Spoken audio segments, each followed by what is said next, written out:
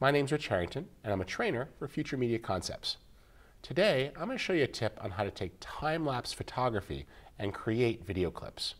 Now, time-lapse is this really cool idea where we take a series of still images. Maybe it's one picture every second or every few seconds, and we merge those together to create the passing of time.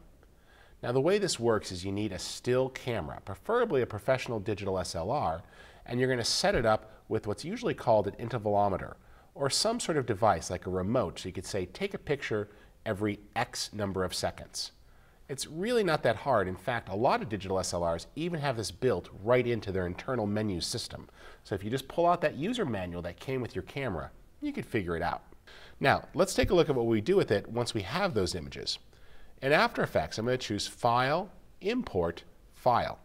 And I need to navigate to a folder that contains all of those sequenced images for the time-lapse image. Now, I'm going to use some photos here shot by a great DP I know named Jim Ball. And he has a series of pictures here in this folder, and we're going to use these to create it. Now, there's actually two sets of time-lapse here in one shot, so that's okay. We'll use them both. I'll select the first one, and then I say Import as Footage as a JPEG sequence. And I click Open. And you'll see what happens is it brings it in as a clip. So if we go ahead and drag through that, you'll see that it is actually a time-lapse shot. And we have two of them here. So I had two sets in the folder, but I can treat these as two separate shots. That looks pretty good. Let's just drag that into the composition, and I'll find that point where it changes there. We'll just use the page up key to find the scene change. There it is. And we'll just say Edit, Split Layer.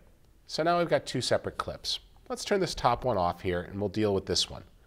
And you see as we drag through that over time, the sun came up. That worked really quite nice. We've got that shot. If we want to, we could change the speed of it. I'll just right-click and choose Stretch. And I could even stretch that out to 200%. And now it's a 10-second shot. The other thing to realize is that this is big. So if I zoom this out, you'll see that we actually have more images than we need. So let's select our composition and go to our composition settings, and I'll choose a preset such as high definition television. And when I click that, you see we have all this extra area here, and that's because the pictures shot by the digital still camera were bigger than what you need for video. Still cameras also have a different aspect ratio, typically a 3:2 aspect ratio, while with video these days, you're almost always shooting 16:9. So the two don't exactly line up. We get around that by selecting this, and we could twirl this down and take a look at position and scale. So I can scale that down to fit. That looks really nice. Let's zoom that back in a little bit. We'll say Fit. And I've got the whole shot. In fact, if I want to, I can even keyframe that. So I could say, start here, and then over time, as the sun comes up and the sky starts to get less attractive, let's go ahead and scale that back up and sort of pan down into the street level. There we go. And we'll just do a quick preview at half quality.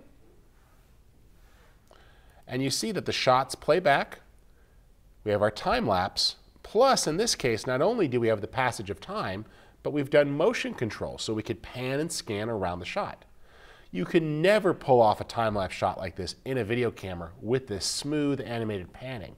So not only can you show that passage of time, but you could selectively choose what part of the image you actually want to see. And as you watch that there, that looks pretty good. Let's see that play back.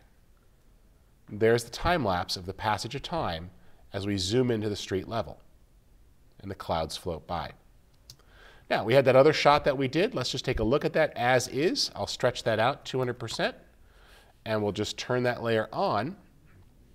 And the same sort of thing. Let's just twirl down transform and adjust the scale until we see the part of the photo we want. I like that. I'm going to pull down so I see a little more of the sky.